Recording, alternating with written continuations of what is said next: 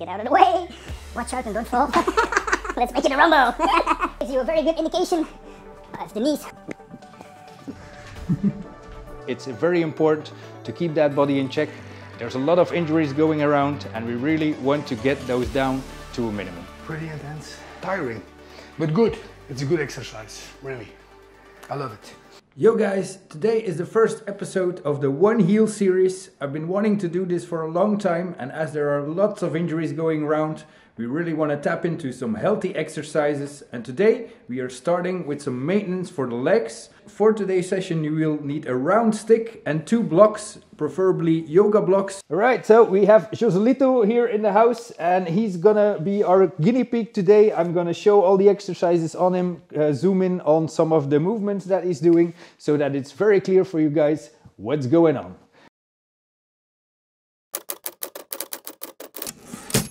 So before we start any exercise, we're always gonna make sure that our body is prepared, and we're gonna shake down the whole body, starting from the bottom, going all the way up. So we're gonna loosen up the legs and the feet, try to do that as loose as possible.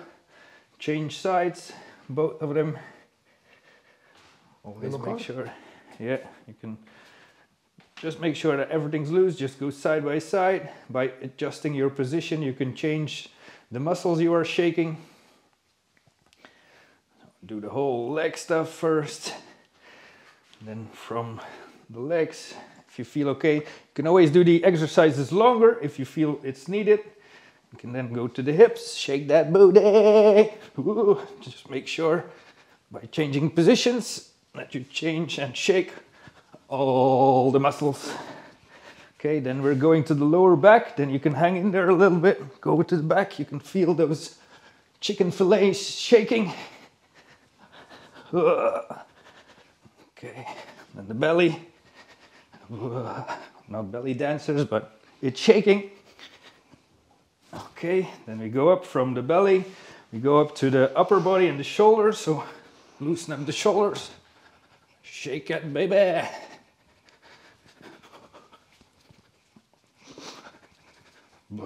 You can also let out the breath and make sure that you're breathing properly so that you can shake it all out. Then go to the arms. You can even lift them a little bit to activate different muscles. It's just the intention to get the blood flowing, to get the body going, and to make sure that the body knows that movement is coming. Okay, then we have the last part. Last part we're going to be very careful because in our neck we have a lot of nerves and stuff like that. So we're slowly gonna move our neck around, going right, going left. You can go down all the way as deep as you can, keep breathing. And we also go up as far as you can. While we're doing the exercises, I always want you to breathe deeply into your belly. That's one of the main focuses that we'll have today, is keep breathing. Very important if you want to get that body injury free. All right, for the first exercise, we're gonna take the stick and just put it on the ground. And first thing we're gonna do is we're gonna improve the flow in our legs, and we're gonna do that by massaging the feet. So you're gonna put your foot on the rolling stick. You can start with your toes and just push it a little bit and roll all the way down, all over your bottom of your feet. And when you're doing so, you're gonna feel where the pain is. And if you feel some pain somewhere in a spot, then you're gonna focus on that. And you can even put some more pressure on there by getting the knee over the stick. So bending it forward a little bit. And then you can really massage into that.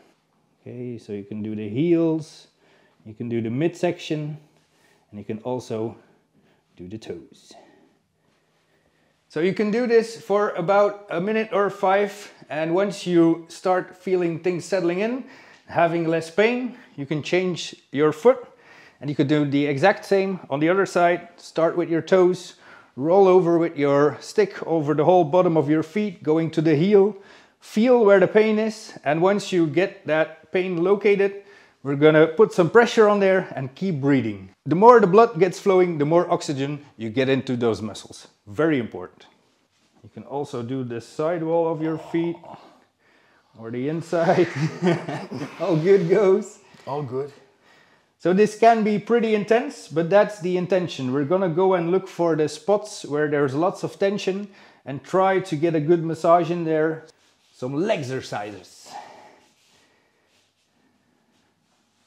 Here and there, when you feel it, you just try to keep massaging it in there, and if it gets better, put some additional strain on the, on the spot. Once you find the spot, you'll know it. Whoa-yo.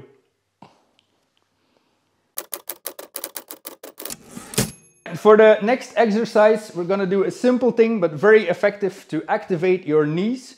We're gonna take a small obstacle, in this case a stick, put it in the middle of the mat, and we're actually gonna do a left-right coordination exercise that gives you a very good indication of your knees, if they're still working properly or not.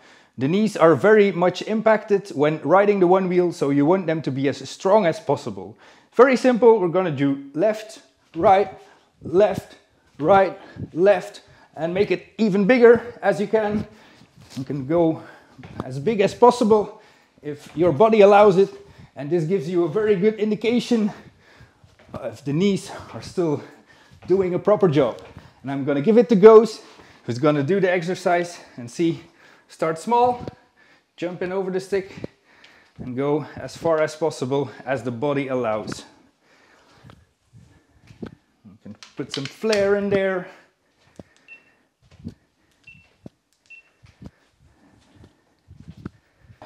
Left, right, left, right. And you can make the jumps a bit bigger as you go. And try to stick to the lines on there and push it a bit further each time. It's a very good activation exercise, perfect warm-up for the knees, to get everything going and to get them pumping for the one-wheel ride.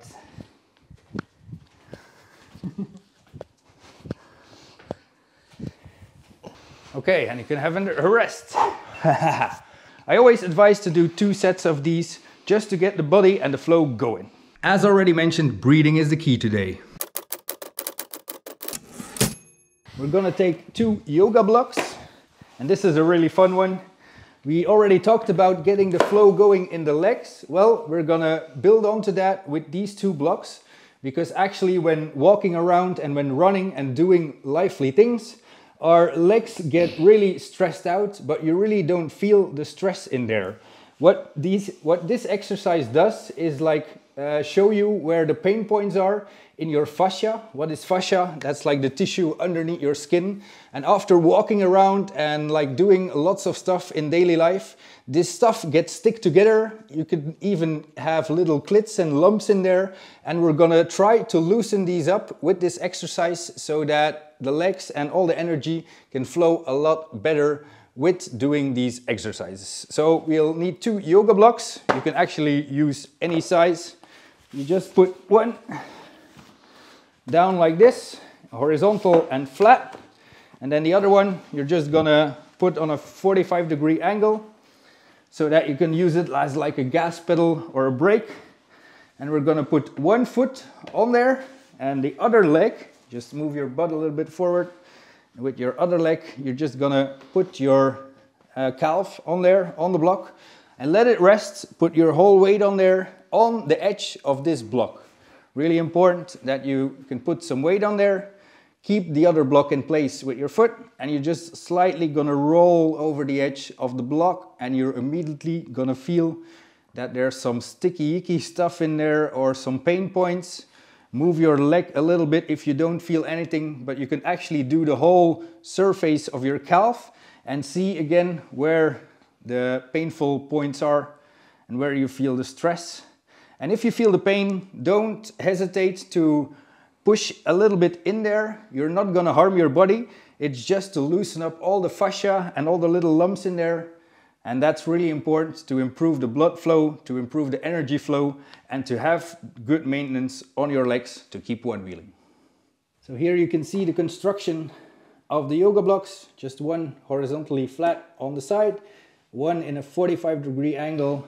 Use your foot as a stop for this block so it doesn't move, and then put your calf anywhere from here to here on the block to see where the pain is, and just slightly roll over the block.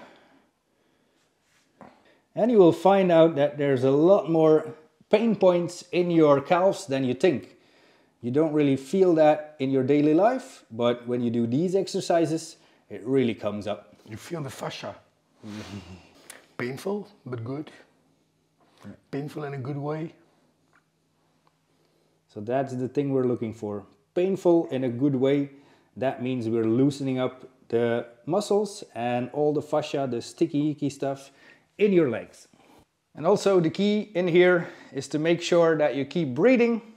And if you don't feel it immediately, just move around and look for a spot where you feel a lump or some sticky icky pain. That's where you need to be. Rolling. Ooh. You can keep at it for like a minute or 5. If you find like a good spot, just keep massaging it for about 5 minutes, and then we're gonna do the exact same thing on the other side. Put your other foot on the block that is on a 45-degree angle. Other leg like this. You're just gonna slide it over the block. And we're gonna look for a sweet spot again. So in some places you will feel nothing, which is quite okay. And if you move it a little bit, you might start to feel some pain. And until you find that sweet spot, which you will definitely feel where it is, you just keep on moving that leg over the edge and massage that pain out of there. If you keep doing this for a couple of minutes, you will definitely feel a difference. When your fascia gets all sticky, your blood has problems flowing and getting the oxygen in the right places. And don't forget to breathe. Just keep breathing in there. Definitely if you feel like a pain point, a satisfying pain point, keep massaging it and keep pushing oxygen into that body. That will help. After this exercise, have a little walk around to feel if there's any difference. Do you feel any difference, Goze, in the legs? I feel better, less stiff. And after opening the calves a little bit, we're gonna activate the legs again with a different exercise. It's a very good exercise also as a warm-up and to like make sure that all the muscles are ready before you go one-wheeling. One tip before we are going to do this exercise is you could get a little bit lightheaded. So if you get lightheaded in this exercise, you're just gonna go down to this stance, very safe. If you tumble, you don't fall from too high. So first off, we're gonna put the feet on the width of your shoulders, like just in a straight way, and unlock the knees. So bend the knees a little bit. And then we are gonna go forward and down until our belly reaches our legs. So you can slightly bend forward. Try to keep your neck straight here, straighten it out a little bit, yeah. And just hang in there, loose, just let your head go and your arms. I'm gonna try to show it. So stay in there, Goze, keep breathing. I'm coming, going down. Everything hang loose, like a cowbell. And once you're there, once everything is loose, we're gonna curl up the toes upward. So the toes, if they're touching the floor, you're just gonna reach up with your toes. Very important to activate the backside of the legs, and you will feel this burning already a little bit. Keep breathing. There's gonna be extra oxygen in your brain because the blood is flowing down. And now that we have that stretch, we're gonna slightly put all the weight on your left leg. So you're gonna lean in there, put all the weight on your left leg, and you're gonna really feel that burn in the left leg. Keep breathing, a couple of breaths, and then we're going to the other side. Then you go switch legs, put all the weight on your right leg, keep those toes curled, keep everything hanging loose, keep breathing, a couple of breaths, and go to the left side again. This is gonna be really intense, folks, so hang in there, keep breathing. This is what is gonna make you go. You're doing very well, Goze, so keep in and then go to the other side again. Keep breathing. Here, your breath work is so important to keep pushing in there because this is a burner. Okay, and then one more time, go to the left. Go to the left, keep breathing. It's gonna start shaking a little bit. Then one more to the right. One more to the right. All right, doing very good. And then, very important, go to the middle again. And when you come open, we're gonna really mind that we have a straight back coming outward. So first, move up the head. Keep your back straight, yeah. Always when you open up, make sure that you do it with a straight back so you don't push too hard on those back muscles. All good? All good. All right. So this is, again, another very good exercise to activate your legs, to get all the blood pumping and to get them going before starting a one wheel session. And it's just good maintenance to get that body back in check. We're gonna do something fun with the yoga blocks. So you're gonna need 2 yoga blocks to do this exercise. And I'm gonna show you guys, it's really fun. You just put the blocks one in front of each other. And it's actually a balance exercise that also strengthens the legs and is very good for coordination. So we're gonna start off at the first block, the front block. And we're gonna take the back block and put it in front of the other one as smooth as possible while keeping your balance and going like this. And one foot in front of the other one, and you keep going until you reach the other side. It's a good balancing exercise while strengthening the knees and the legs, and you're gonna go the other way. Watch out and don't fall. Let's make it a rumble. All right, and just try to do it smoother with each movement so you can get a little bit of flow in there, because flow is very important, as we know, for riding a one wheel. Flow is how we go. The flow is how we go. Goze is doing good as well. As you can see, the movement is getting a lot smoother once you get your muscle memory to program something new. This is actually done by repeating exercises. If you want to get good at something, you just have to repeat it and watch what you're doing and make sure that you make the necessary adjustments to make it as smooth and stylish as possible. All right, so this is actually the basics and the easy part. We're gonna make it a little bit more intense by changing the position of the blocks. We started out with having the blocks like flat. Now we're gonna have one flat and one straight. So now it takes a lot more coordination to make sure that the block doesn't fall around. And you have to balance on a smaller piece, which makes it a lot harder.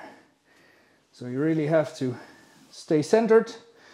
And we're in a collision pad. We're gonna fix that. Get out of the way. Okay.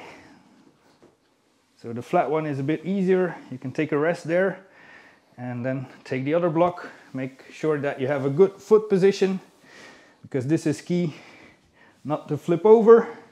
If you don't feel comfortable doing this, stick to the basics. All right.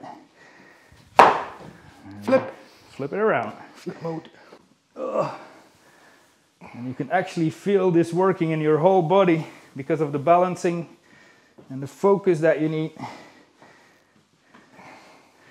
This really helps in getting that long-term coordination, making sure that you keep on breathing in exercises even when it gets hot, because once you're riding and you're coming in hot, sometimes you don't even have the time to think. So you want to have these things programmed already to make sure that your reaction levels and your stability and balance is on point.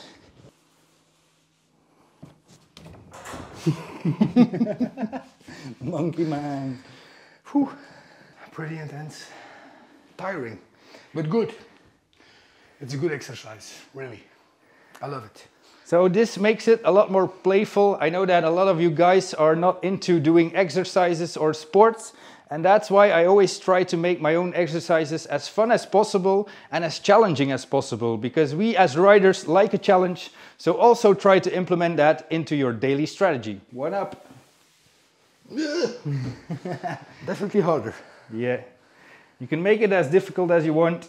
You can even put them like straight up, but that's like pro level. Don't boost too much the day before you do this. This is not a hangover sport.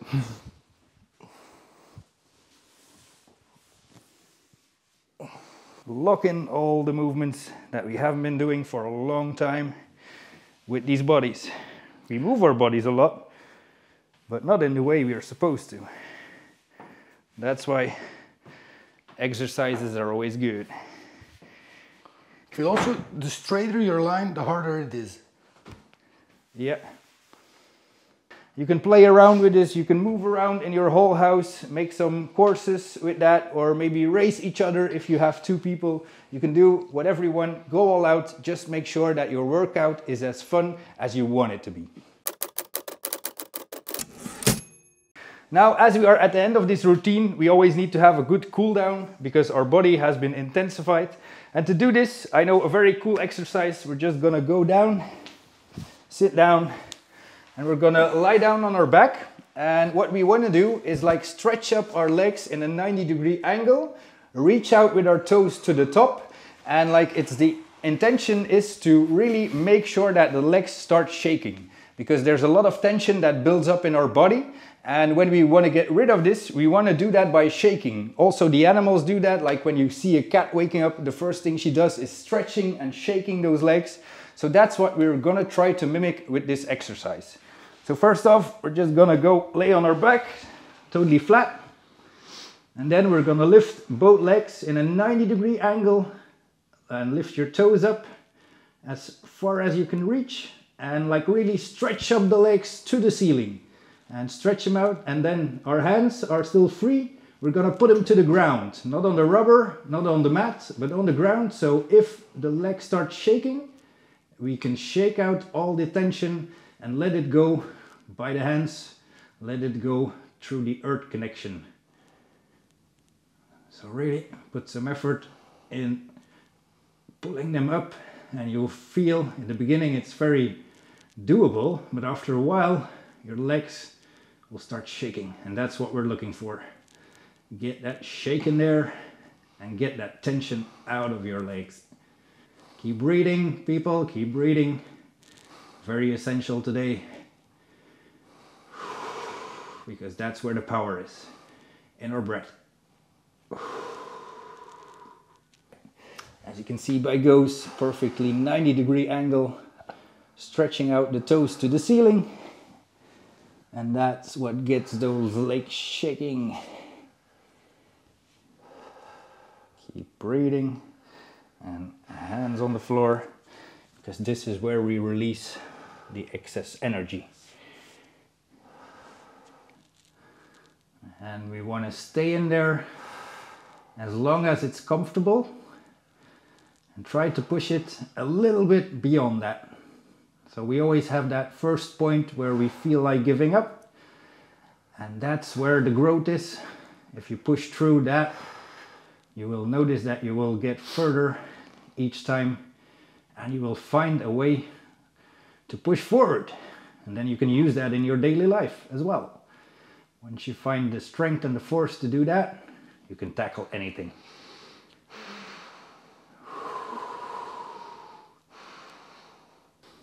As you can see, the legs are starting to shake. Everything's transferred throughout the body, goes out through the hands into the ground, and that's where we want to have all the tension, not in our bodies. Okay. And once you're okay with that, you can let go and just stretch out over the whole floor. Always when you come up, like if you come down from a lay down, always try to go sideways. Okay. To save the back, because if you push like this, it's very hard on your back. That's something to keep in mind. All right. So it's a pretty intense one today. It's a good one. Yeah.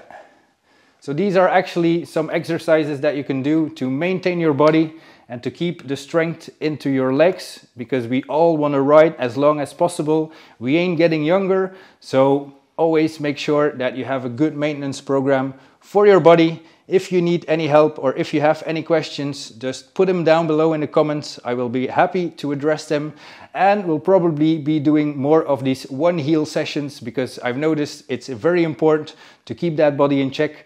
There's a lot of injuries going around and we really want to get those down to a minimum.